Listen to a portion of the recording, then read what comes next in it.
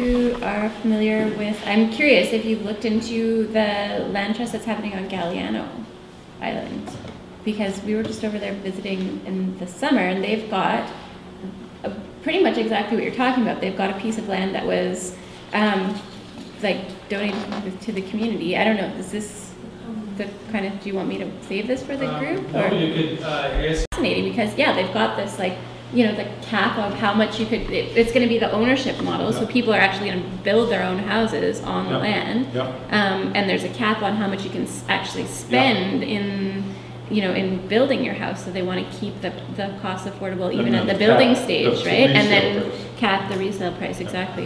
So I was really fascinated by that. I was kind of, they've also got a size cap on the unit size, and so that was where I was. So that's the green side. Yeah, so the green side was there, and also, but I think that was partially an affordability issue too, right? So they didn't want people building these big sprawling places that then, you know, the square footage cost per square foot was going to be exceeding. Anyways, I thought it was really fascinating.